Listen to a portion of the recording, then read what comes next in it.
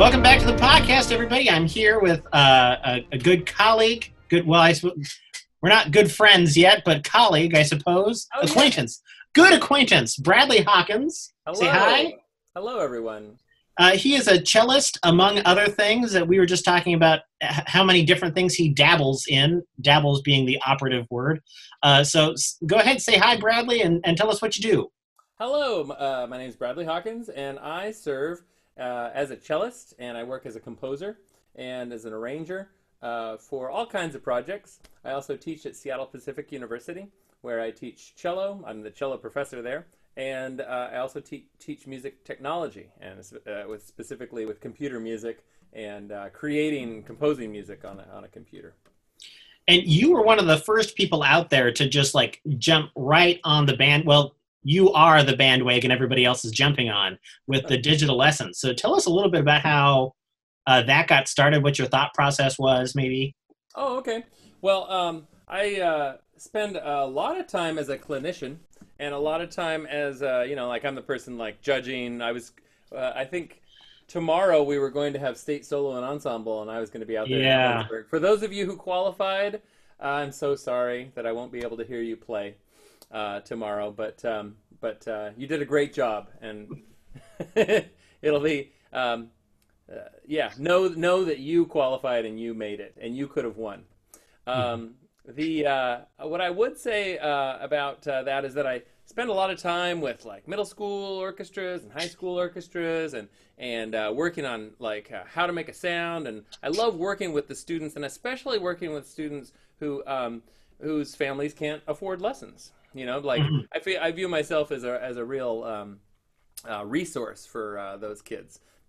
Because I grew up in a house that we couldn't always afford lessons, and it was off and on throughout my childhood.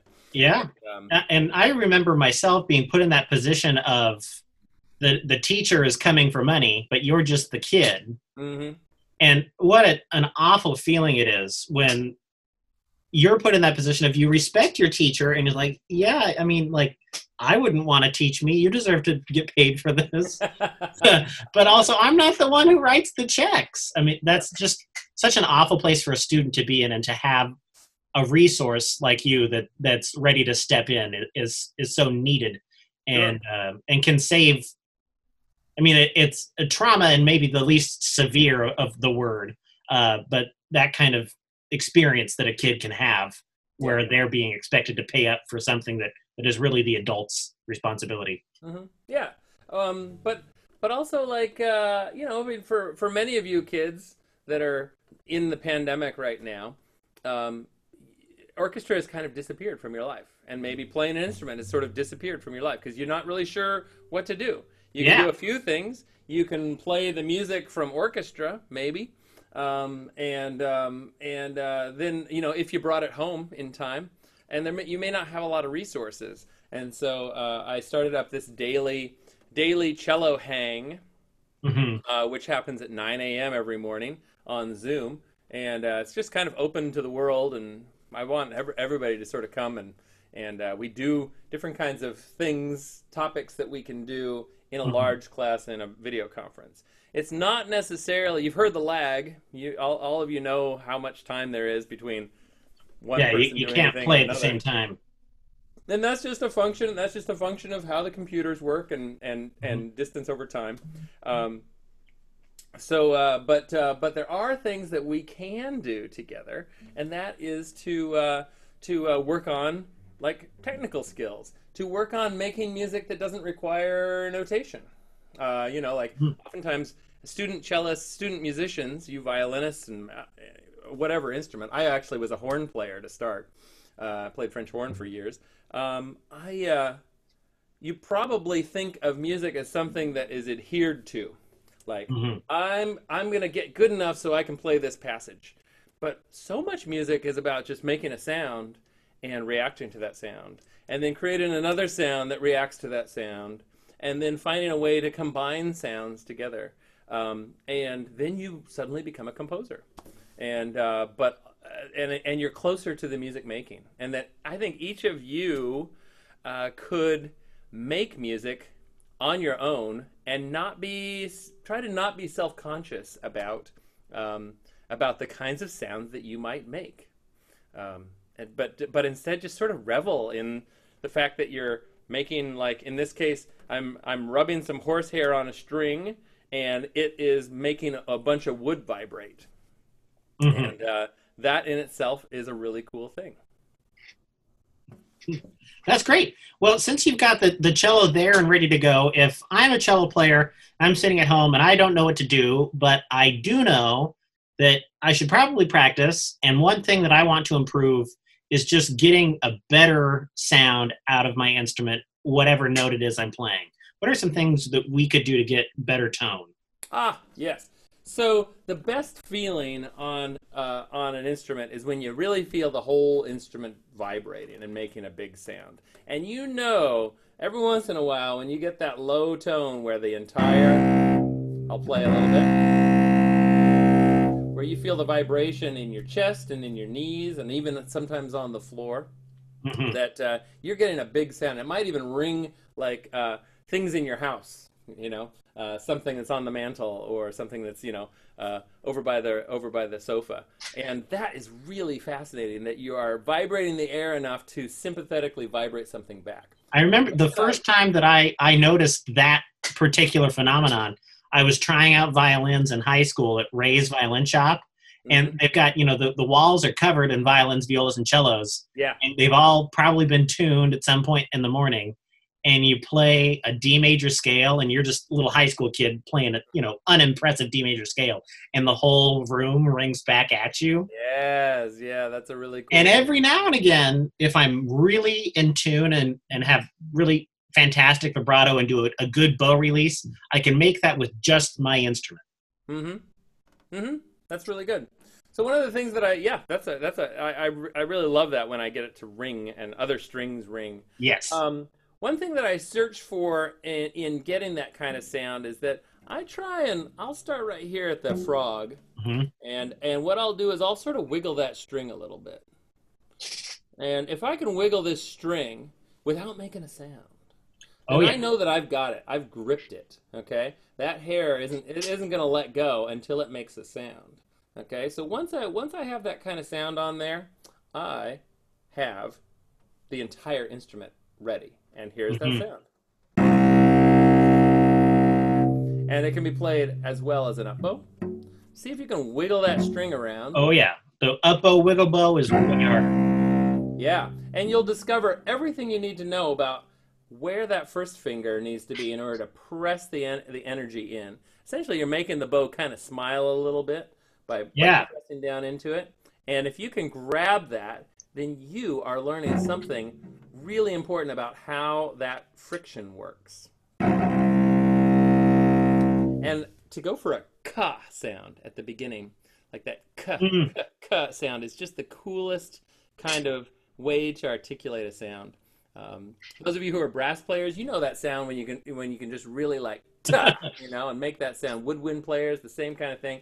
It's just like it just bursts. And string players, we have a harder time because we have to think about like, oh, is the bow going to go this direction or this direction? And it's a little bit more separate. So spend the time just making this kind of like sound here.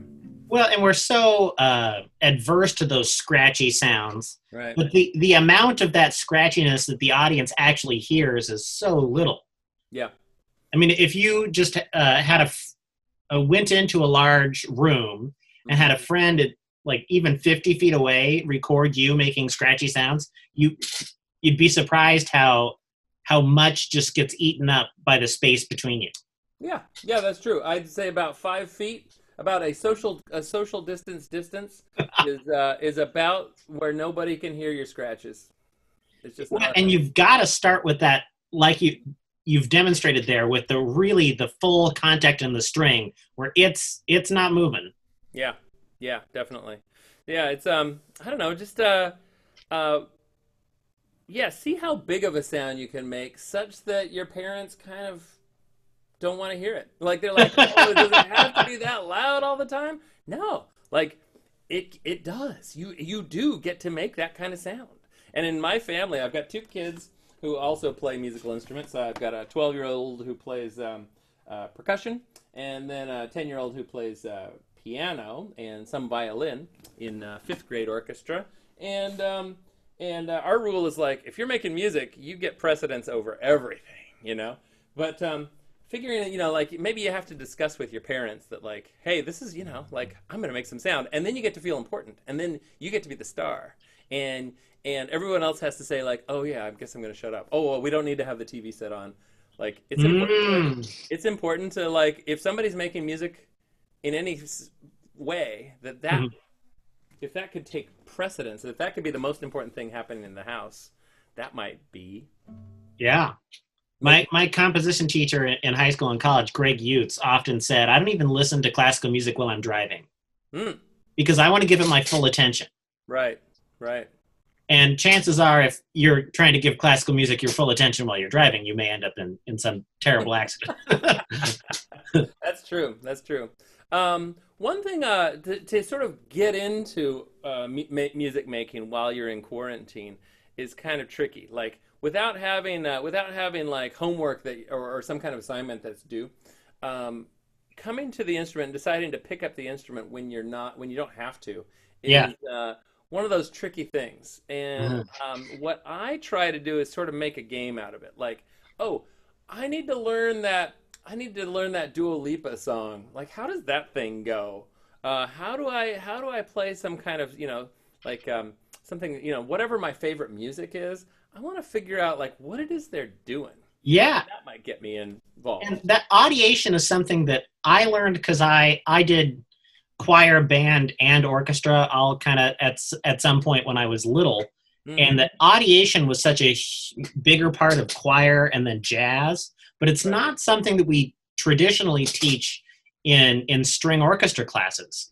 Right. So tell us about how we can hear a song and then maybe be able to play it on our instrument, because that's not something that we usually talk about in the classical realm.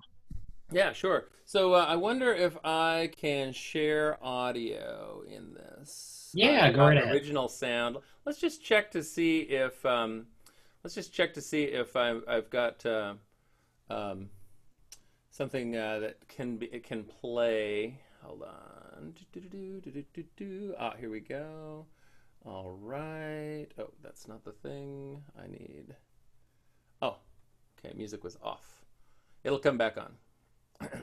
And so if I were to play something, I'll just play something random, and we'll see if it'll do it. It won't.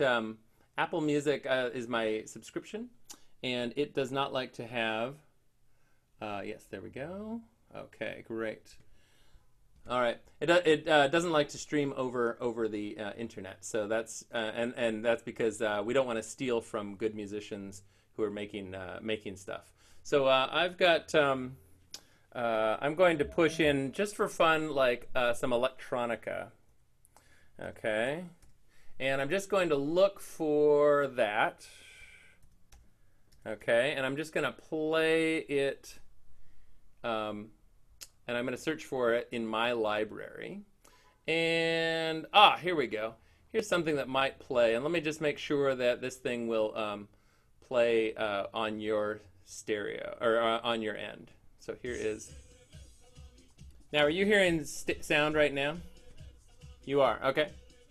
All right, so let me look for something. This is called, let's see here, oh yeah, here's that, Cabeza de Huevo. Okay, so this is kind of a reggaeton kind of sound, and it's got a rap thing, and I might really be into this kind of, you know, this is something I've had in my library for a while.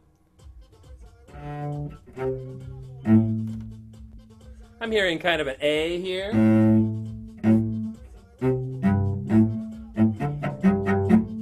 And you can make up things that go with it. And then once you find a note that is right, then you're like, oh, well, what are the notes that might work with it? I have that anchor. And then maybe I might say, like, I'll pause for a second. Dun da da down, da da down, da da down.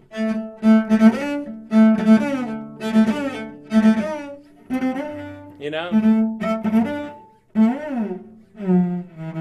That might even be da da da down.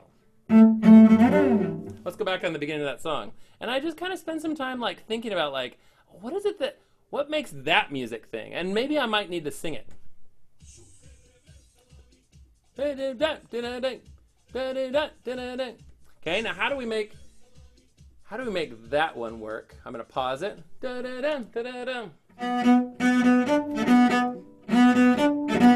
Yeah, and so figure out maybe it requires a pizzicato.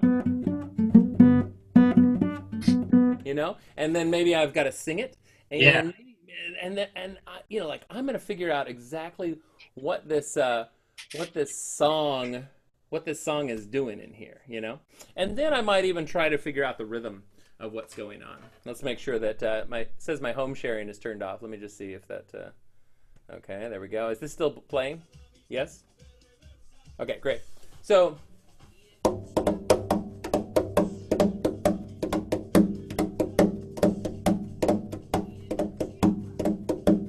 So this is what's called kind of a cumbia rhythm. I was going to say it's kind of like and a calypso kind of thing. Pump, pump, pump, pump, pump, pump, pump, pump. Okay, and this can happen for any kind of music. In our daily cello classes that I'm doing, and you're all welcome to attend, especially you cellists.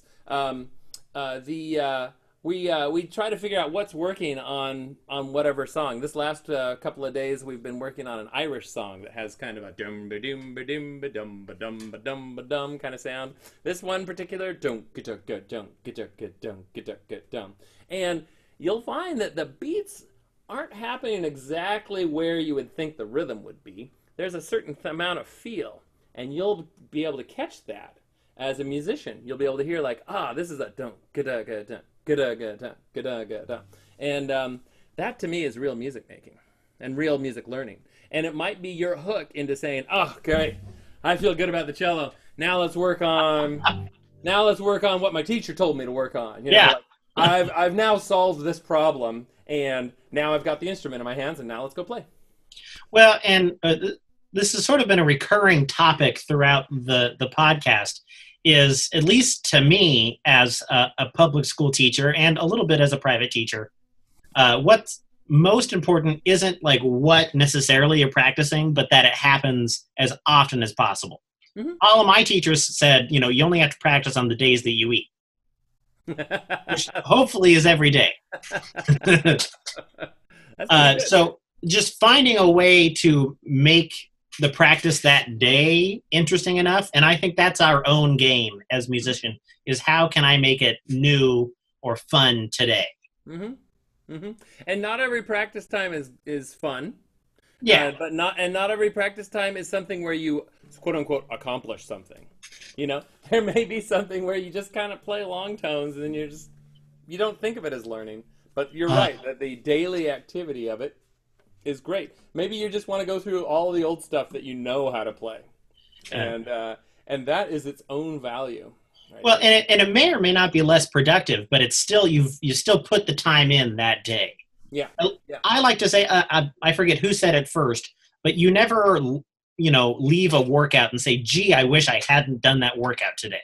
But if you can get past the first 5 minutes of "Gosh, this sucks, I hate running," then you can put in some time and get something done, and you walk away and it's like, yeah, that kind of sucked a little bit, or I'm sore, but you don't regret having done the work. I like that idea. I like that idea. That's really fun. Often I don't have anything really to show for my practice, and that's a little tricky. Sometimes you feel like you're kind of falling behind, or like something that worked yesterday, you think, oh, I had it. Yeah, it's not there, and I don't really have a good answer for that. That is definitely something that I struggle with rheumatoid arthritis. And so some days I feel like I practiced my full allotment of time that I put aside for practicing. Mm-hmm. And when I come back the next day, it's like the muscle memory didn't happen. Sure. Which is really frustrating. And I know that happens to everybody. That's not unique to my, medical circumstance. Mm-hmm. But I know that it's not just about getting better. It's also about forming good habits. Yeah. Because in music, what we're training people to do, because it's not just for kids. If there are adults watching this, maybe who wish that they played the cello, it's never too late to start. Right. But but what we teach isn't just music, it's also forming good habits. It's like good musical hygiene is that putting time in when you've meant to, which for me is every day, but it doesn't matter so much for how long, as long as it's every day. Yeah. Yeah, that's true. I really like that a lot. Really like that a lot. So when I started in music, I think it was like about seventh grade or so. I played some flute, and I got pretty good at that. And then I thought, oh well, look, there's that tuba over there. I'm gonna play the. I'm gonna try to play both of those. I was pretty obnoxious, I think, to my band director. Then my mother said, oh, you need to play one instrument. So I thought, well, what's the midpoint between flute and tuba? Oh, French horn. So I played French horn for years, and then I thought, well, oh, look at that bass guitar over there. I want to be a rock star. So I picked up a bass guitar. They had one in the corner at the band room, and so then I played both of those, and I played those through high school. And then at some point in time, I had to choose one instrument, and the midpoint for me was the midpoint for me was the cello. And I thought, oh well, if I take the French horn and the bass together, then I've got this cello, and this is what I became studied in college. But then I really liked performing. I really liked writing music and writing music for people. I was playing in rock bands in school, and then I sang in musicals, and I was singing in choir, and there was just like lots of music making, and I always wanted to make stuff up. And so I studied a lot of like composition, like how do you make music that people will want to play, or what makes a piece good. And so I found myself writing a lot of things, first for rock bands, then for jazz, like jazz choir, jazz bands. And then I went and studied it in college as well with that. And nowadays I write a lot of music for film, and for video games, and a fair amount for stage as well. Live people performing. Yeah. Now, how do the different compositional mediums differ between those different kinds of performances? Is it all? I imagine it isn't all like Western notation.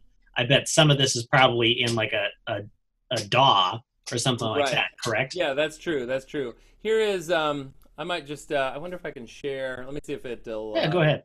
It'll do this. I just updated my operating system, and that was about the silliest thing I've done.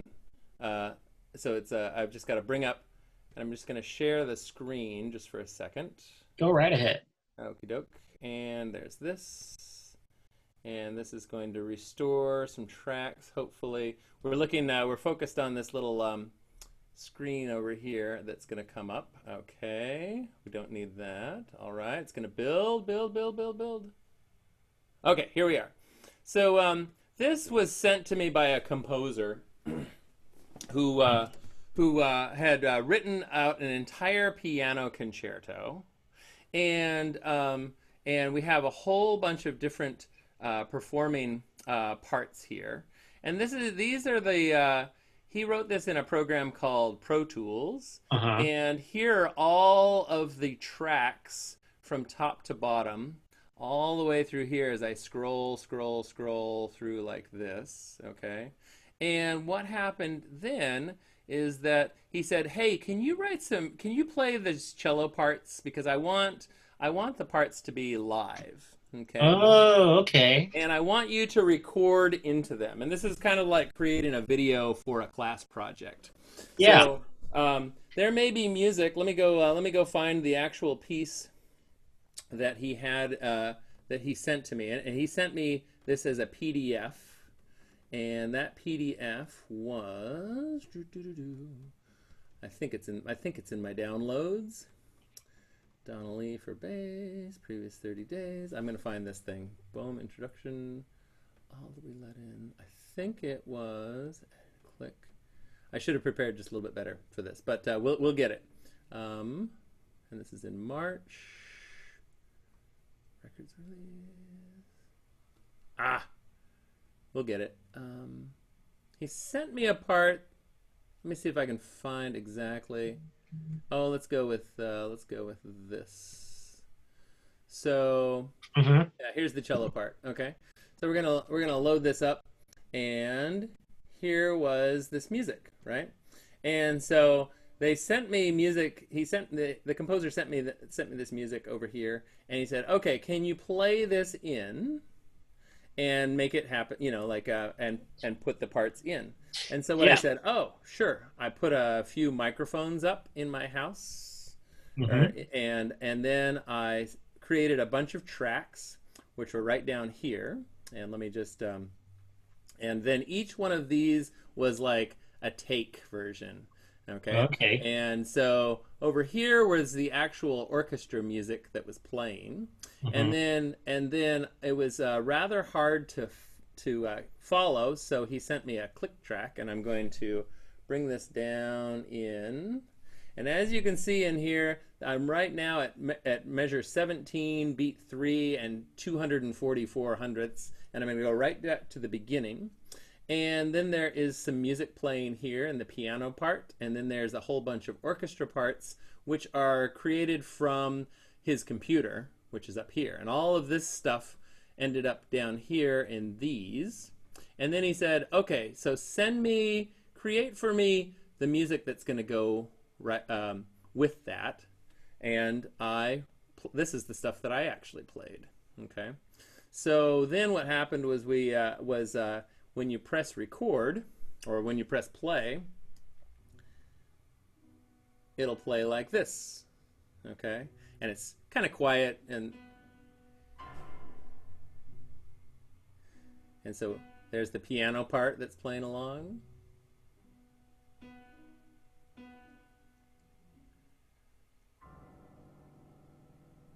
And over here is where the cello parts were.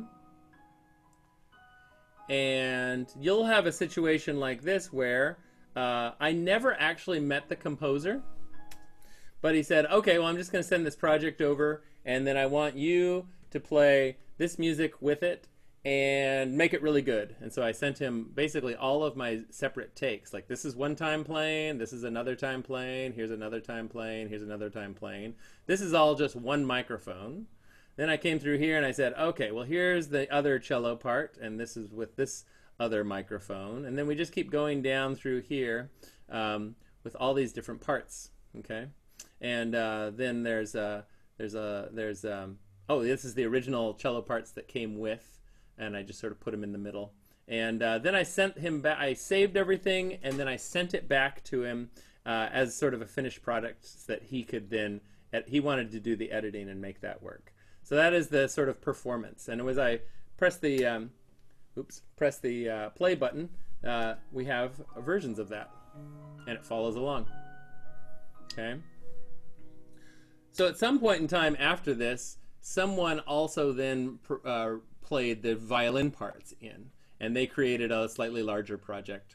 And that's kind of how oftentimes these pieces go together, especially now in the pandemic.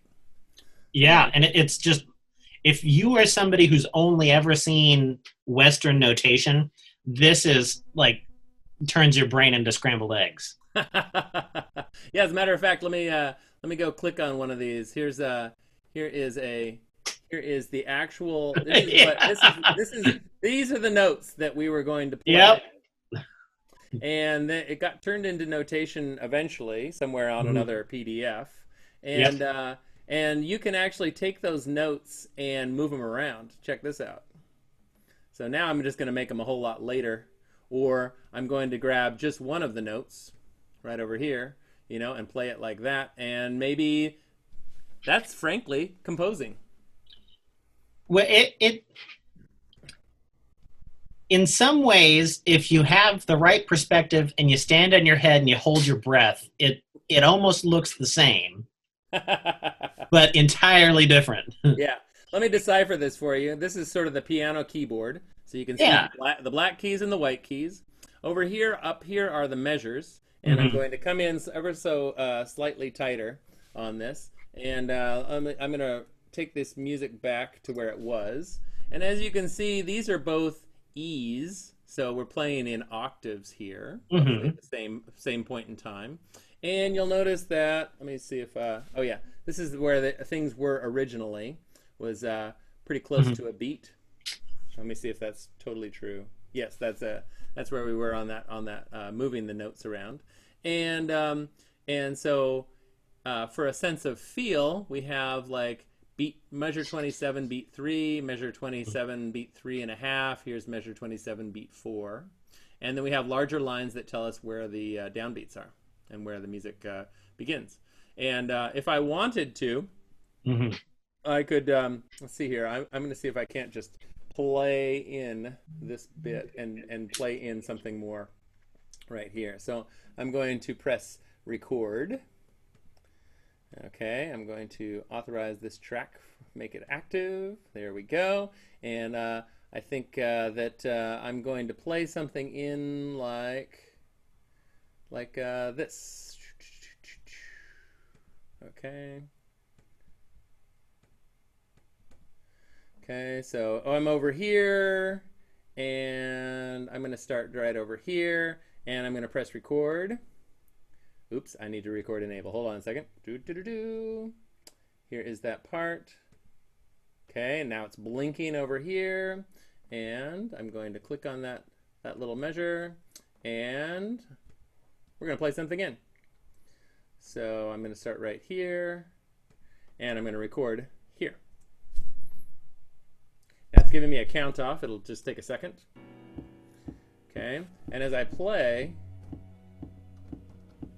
let me just do a quick little setup. We want to make sure that options, window scrolling, we want page scrolling right here. Okay, and here's the music that I created right over here. And these are also long notes. If I play a long note, I'm going to turn off the count off. And if I play a long note over on this, it will play super long over here. Let's see here. There we are. Okay. Here's the music that I did. Here is the recording. And I'm going to hold down a long note, and it's talking. And that is a long note that I might be playing on the cello as well. Okay, and that might become in this case, a whole note that ties over through the entire measure. Okay, and now if I say like, oh, I don't really want that to be an E, I'm just going to grab that out and stick it over here and make it a B flat. Now, maybe this is a silly question, or maybe a question that doesn't have a good answer. But yes, why might a composer choose a DAW, and it's a digital artist workspace, over Western manuscript for something like a film score in particular? Oh, okay. In a workstation like this, you can work with video. You can actually take a video that someone has made, and you can put it in there and install it, and then you can say like, oh, that point where they jump out of the airplane, I want the music to start right there. And so you can actually say like, you can look at the sound waves and make it match up perfect with the video. I'm going to start playing right there, right? Or the point where somebody just kind of says, oh, no, and maybe we want some sad music at an exact point. And so that's why we might work with a computer. Also, you can make something really inexpensively. You can play something and then show it exactly what your ideas are. Back in the old days, a composer would play something at the piano. Yeah. Say, okay, and it's going to be strings, and that was up to the director to say, yeah, okay, I guess I can see it as strings. But now you can actually play those strings and get it as close as you can, and make it convincing. And frankly, I would say that the computer is the main musical instrument of our time.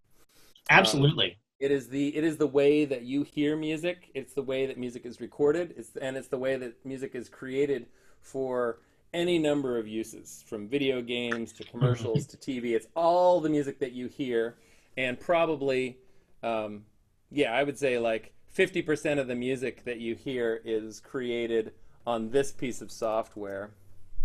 Well, and a lot of the times, especially for film, when I've been asked to do more or less what you've been asked to do on that project is, hey, will you play the cello parts here? Well, for me, the violin parts. They're usually written by people that don't have a lot of training in Western classical music Mm-hmm. and write things that are really unidiomatic or like really difficult to play. Sure. That And happens. so the benefit there writing from a computer is that the instruments can do anything. They can do any weird rhythm you want them to, and it's not difficult for the computer.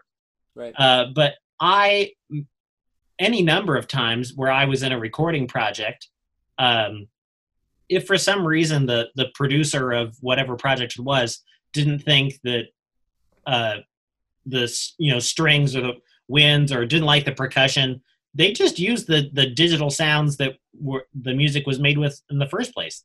Which, if you were the one that's being written out of the part, basically you're like, well, there goes a week of my life I can't get back. Mm-hmm. Uh, But on the Go other ahead. hand, you could be, you students could be that composer. You students could be that person who says, I can create this music that's perfect, and I know exactly how it goes. And Mm-hmm. there's no way to notate in Western classical music a filter sweep, which is that, like in Yep. dance music where it goes boom, like a rise. There's We could sort of draw a line over a piece of staff paper, and you could get a musician to play it, but sometimes it just really needs to be done with a synthesizer on a computer, and you can save it. And I like to say that, like, playing an instrument is like being an athlete because you Yeah. have to do it each day. Working on a computer and making music on a computer is much more like being a painter or an artist, Yeah. where you can save it, and it'll be there the next day, and you can build on it, and and uh, and you can try alternate versions of things. You can say, like, okay, hold on a second, we'll make an extra copy, and I want to go in this direction. Well, and it And requires so much patience and focus, but right. also like you've got to have the vision in your head Mm-hmm.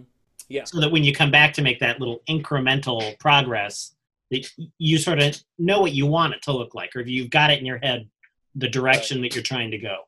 Right. And when I showed you that piece of software with all the lines of music Yeah. and everything like that, there are people who view that as music even more so, like that is their musical instrument, and that's where they feel most comfortable. And you may find, you students may find that is where you really have your greatest voice, and it's amazing. I can't decide. There's part of me that just loves to play for people, and I can't give that up.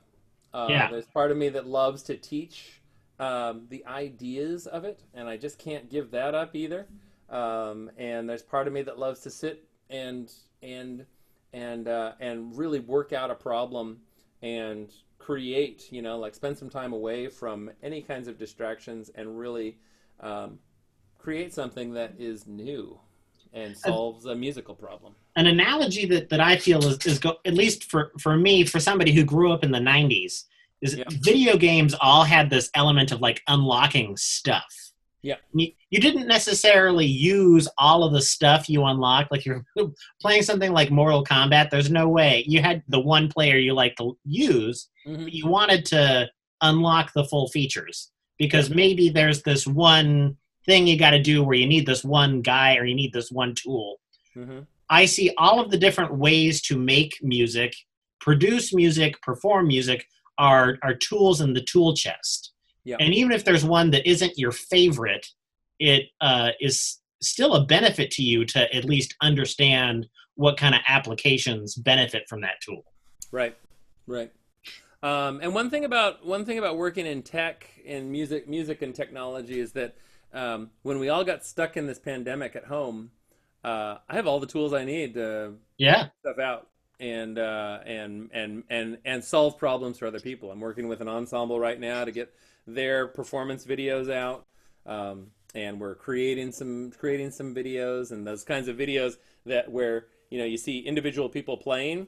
That's actually quite an involved process that Yeah. involves It's really hard. like you have to make the whole performance in that digital audio workstation, and then you have to put the video on and edit the video in an actual editing program, and then you have to put those together and make sure that they link, together, and so it sounds like we want it to sound, and so it looks like we want it to look, and there's a lot of work and there's a lot of skill in that, and I think that it's art.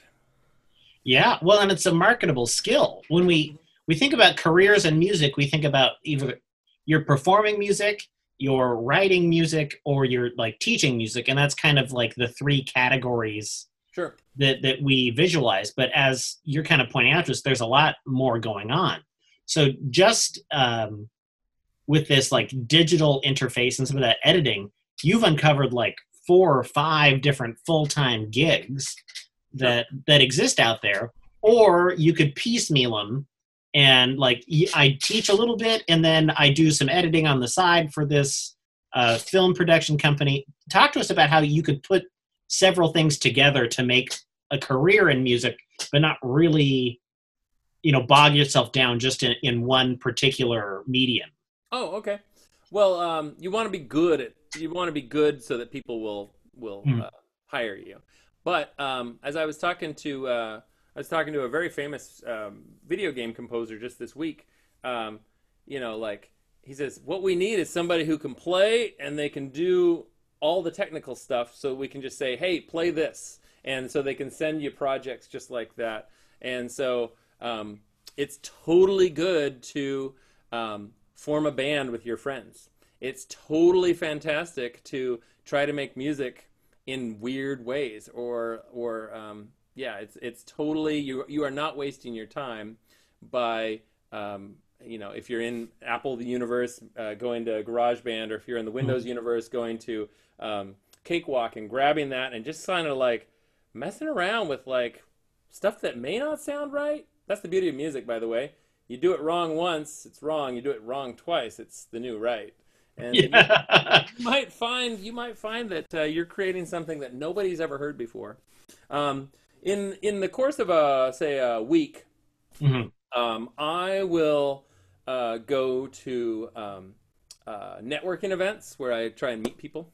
I might go to a rehearsal or 2 or 5, and where I would perform, get ready for a concert that's on the weekend.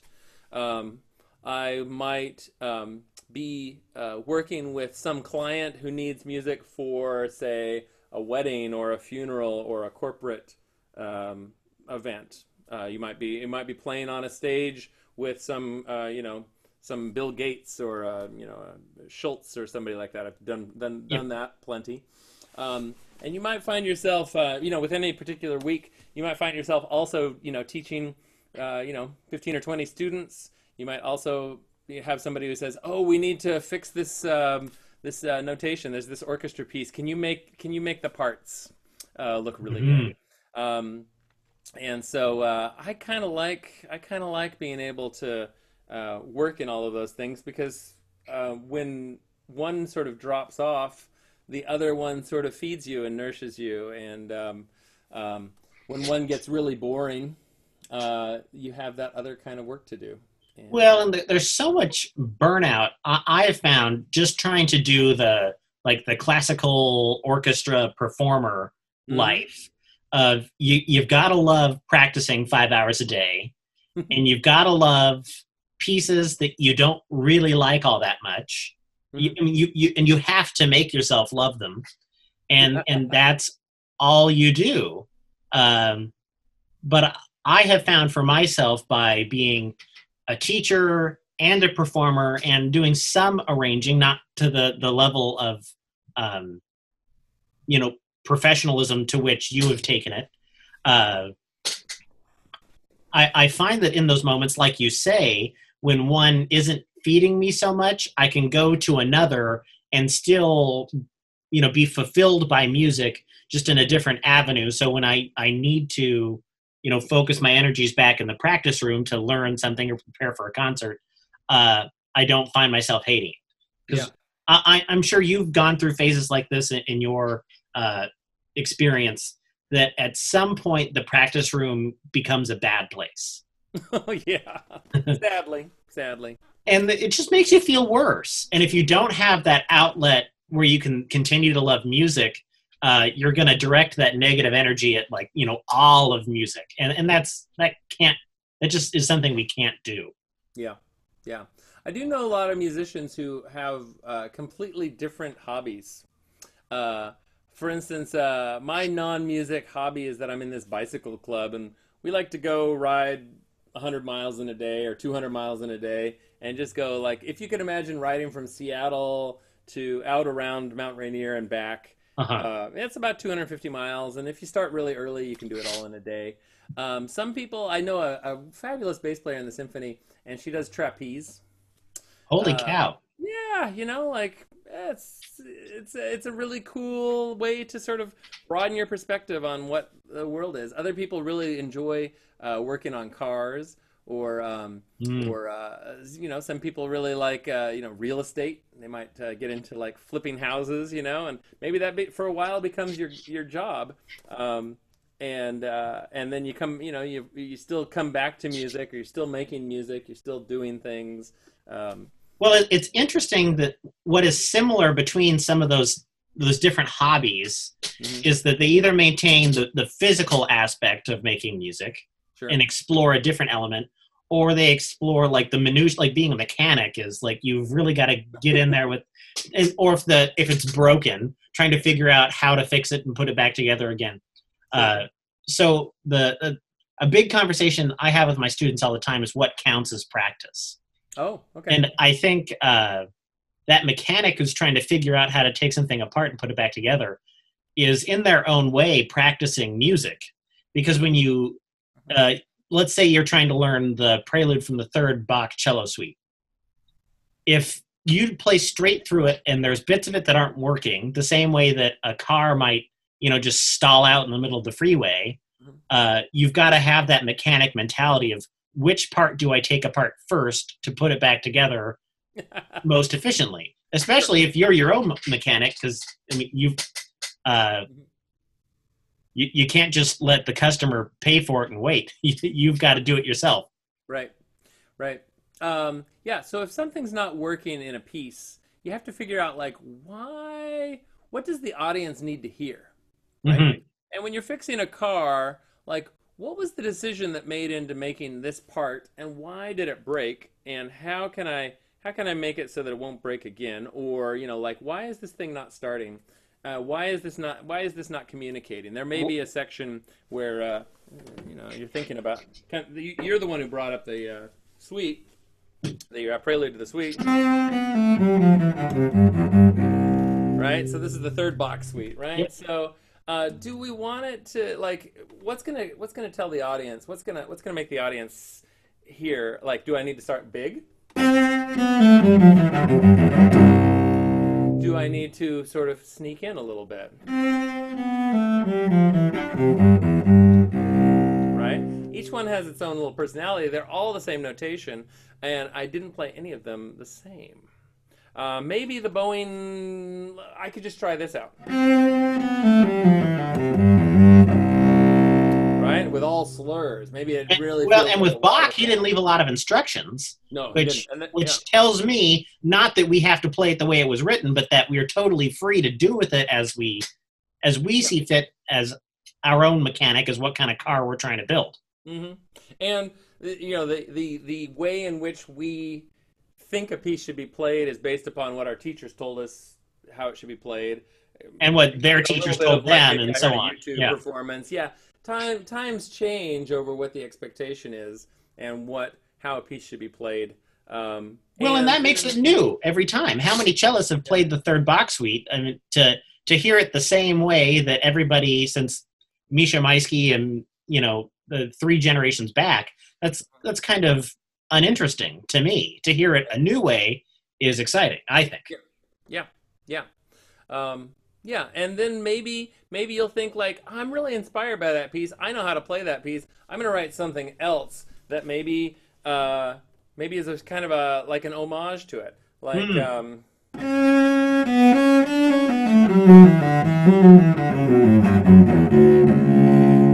like that's not the same, but it is it's got the flavor.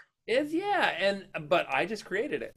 And you might find, you students or somebody might just sort of say like, that is something. Or maybe there's something about that C. So maybe I might say, like, I'm just inspired inspired by that C that came from the middle of this scale. Right? Maybe there's something that...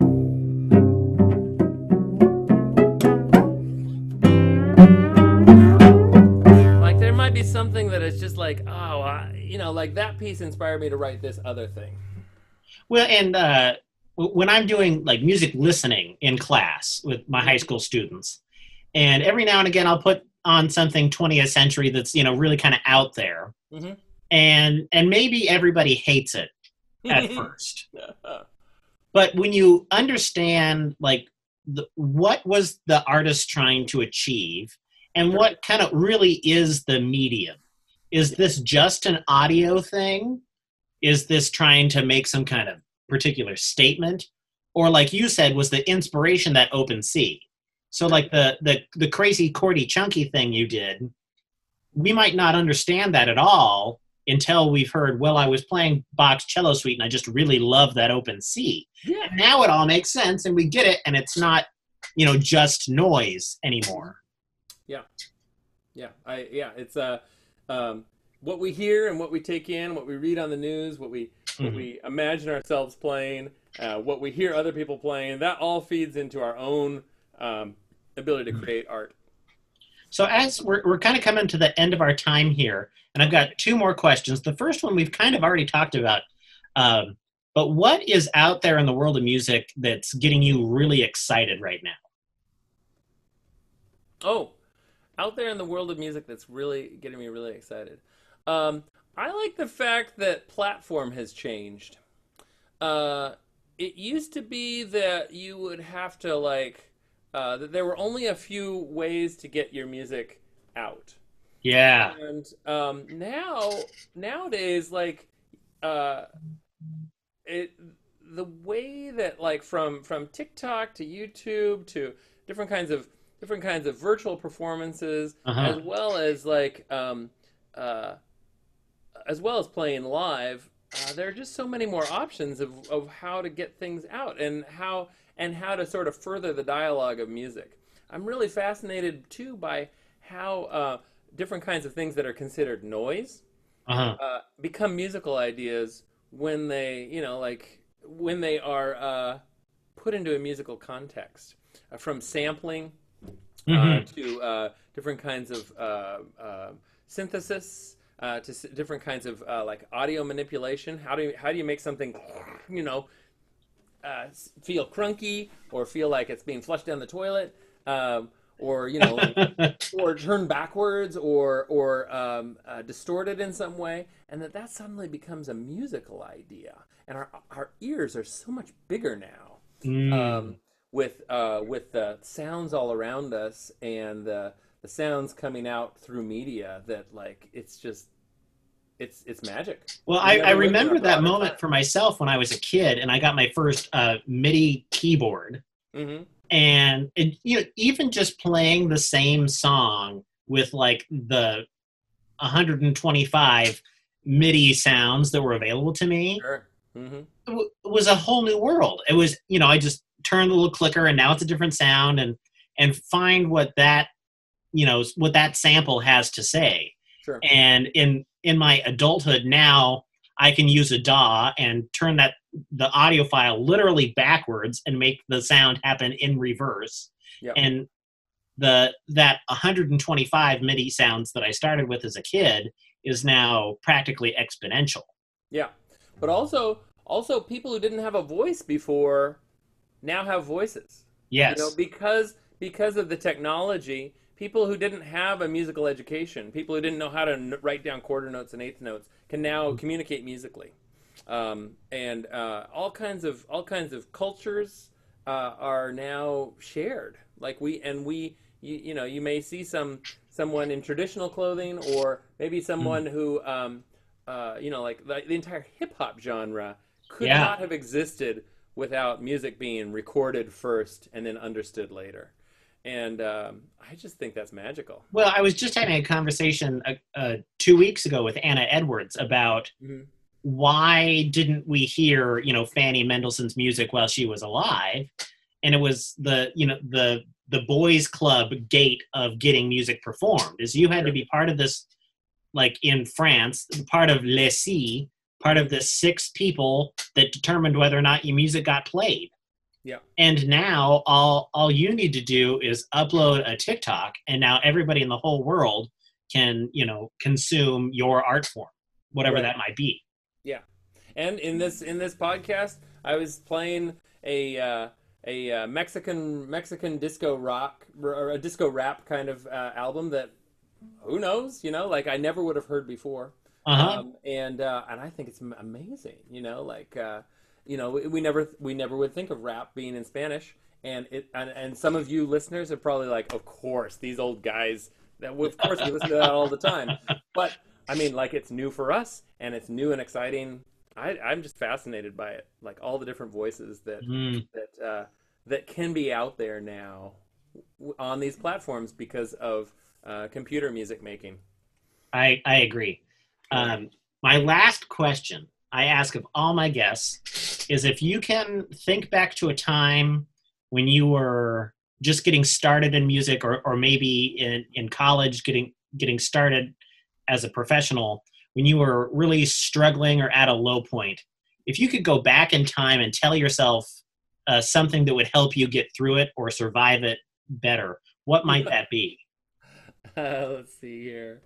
A low point where I just didn't feel like I could go on. I think that, like someday you might find yourself doing exactly the things that you want to do. And if you stay at something, if you stay at something long enough, you will get to do the things that thing that you want to do. You may have to make sacrifices for it, and it may be completely impossible from your mind. But people actually do the things that they want to do and that they act on doing. And if you can imagine yourself playing on a huge stage, and you can make that happen. If you imagine yourself playing at a really high level, if that's the kind of thing that you want to do, if you stick with it enough, you'll get there. It may not be a specific place, It may not be a specific stage, but the act of actually doing the thing and continuing and persevering and surviving is its own reward. Yeah. Yeah. Well, and I like that you bring up the making. You might have to make some sacrifices along the way.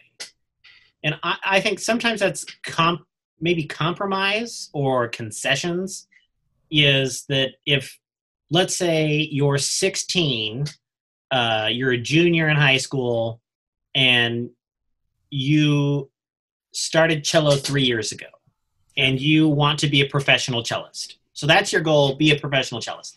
That is absolutely possible. Yes. But if you want to get more specific and say, I want to be exactly what Misha Maisky is, that may or may not be within the realm of possibility. But that doesn't mean you can't pursue it. Right. It just means that maybe you'll end up, just, and not just, but maybe what your ultimate arrival point is, now I'm a section player in the Atlanta Symphony. That's no less impressive. Sure. From where you started, and it's only a concession if you say, "Well, I'm not Misha Maisky." Oh, right. Comparing yourself to others is dangerous, because you don't know what benefits they've had. Yeah. You don't know what they're going through or not going through, and you may be in a situation where you don't have the resources to get yourself specifically somewhere. But on the other hand, like somebody else can, maybe even somebody in your orchestra that you're kind of jealous of, who seems to get all the breaks. It's hard to say what they're going through and what kinds of hardships they went through. Why is Misha Maisky not the most famous cellist in the world? Does he imagine himself like, Like if only I could be the most famous, and instead of being like a pretty darn good cellist over the last 40 years, like Yeah. he's got lots of recordings. He still performs. He still plays at a wonderfully high level, and he's still making a living as a musician, and making it happen each day. And he still has to get up and practice scales. Well, and that's not even talking about what his struggles might look like. Yeah, yeah. Is he having the same existential crisis in his head of, well, geez, I wish I was this, Rostropovich or somebody that was great while he was younger, Yeah, but I hope that he doesn't like view himself as a failure. And I hope that none of us do. I hope that we don't just say like, oh, if I can't do at this level, I shouldn't even do it. The fact is that you will find your own route. Mm-hmm. And if you're doing the things that you want to do, and if you've got a goal in mind and you're working towards that goal, and if that you'll attain it. I mean, you will do as long as you're taking action on your goal. You have a goal and you're taking action. Sure. And I'll include, taking a nap in taking action, because sometimes we get burnt out and we need a little bit of self-care. But as long as that's intentional and you've set the intention for yourself that I'm making progress, I'm moving, I'm going to take action today to meet my goal partially. I think we both agree that you'll get somewhere close to your goal, whatever it is. Yeah. Yeah. Well, that pretty much wraps it up. Thank you so much for ending on a almost Zen note at the end there. I jive with that totally. And I hope the students see the benefit in it there, that as much as you might be struggling to meet your own goals, whoever your idols are going through the same kind of existential crisis you are, and they're already at that goal. Yeah. I've got a couple more questions off camera, but thank you so much for coming on the podcast. We really appreciate it.